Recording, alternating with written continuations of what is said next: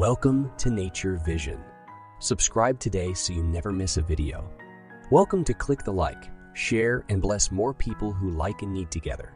Long, long ago, in a beautiful pasture, lived a group of marvelous and affectionate horse family.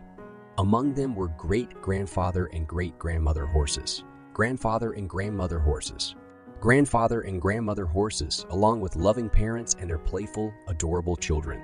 This horse family trusted in the Holy Trinity and embraced the true life in Christ, loving one another, living in tranquility and brimming with happiness, joy, and hope.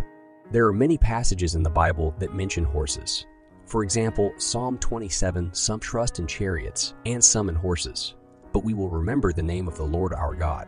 The horse family was grateful that God created horses for the benefit of humankind. Horses were loyal companions and swift means of transportation, aiding humans in making progress in their lives. Every evening, as the sun set, the horse family gathered together, enjoying precious moments of togetherness. They galloped, laughed, shared stories, and praised the wonders of God. The laughter of the horse family blended harmoniously with the natural melodies, delivering a message of positivity and hope. This horse family, full of love and faith, safeguarded their home and shared their story with the world, spreading the essence of life. Welcome to subscribe today so you never miss a video.